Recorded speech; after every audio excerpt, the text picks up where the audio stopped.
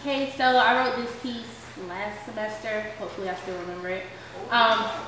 So I was sitting in the back of class listening to Nas, I think it was Illmatic, and just got inspired to write a letter to hip hop and tell him in this piece how he changed. So yeah. A letter to my first true love. 1. I was 10 years old the first time I heard your voice come through my speakers, and we fell in love immediately.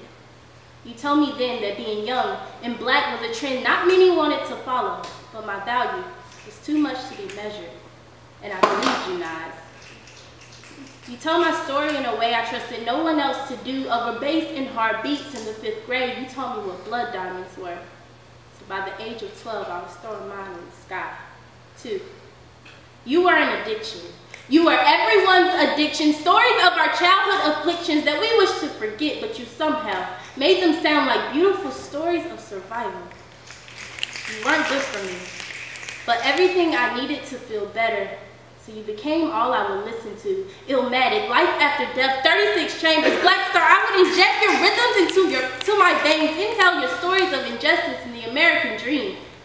You taught me how to dream. 3. My heart can no longer handle loving you. You've changed. You used to stand for something. I fell in love with your ability to storytell, so I guess I can't be too upset you are no longer a nonfiction writer. And I wanted you to love me back, but instead you sold your soul to the devil, and now you pose for magazine covers and sell yourself for exposure. You stopped listening to the little black boys and the little black girls, the hard knocks. I guess MTV, BET, World Star had more to offer you than us. 4. If hip-hop shall die, we'll die together. 5. I am killing myself. 6. How can they say you were dead? I thought Wu-Tang was forever. 7. You've been tricked. They told you fame and bling will make you shine, but you are more worthless than ever before, hanging yourself by the noose of your 2 chains and the lies in your lyrics. You no longer give us anything to listen to look up to.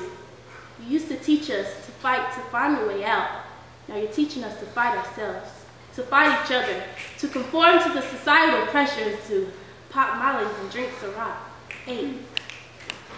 Hip-hop used to be the voice of the voiceless. You are the voice of the corporate. You are a new creature. 9. If they were to ask me why I used to love you, I would not be able to give them an answer. I loved you as much as I hated you. You told our stories, yet masked our true identities. I doubt I'll ever be the same. Hallowed by thy name. Hip-hop, you are a disease. You are the needle in the hand of a pregnant woman. You are the bullet shell left on the playground. You are hunger. Lights off. You are the American dream. The last hope any of us will ever have.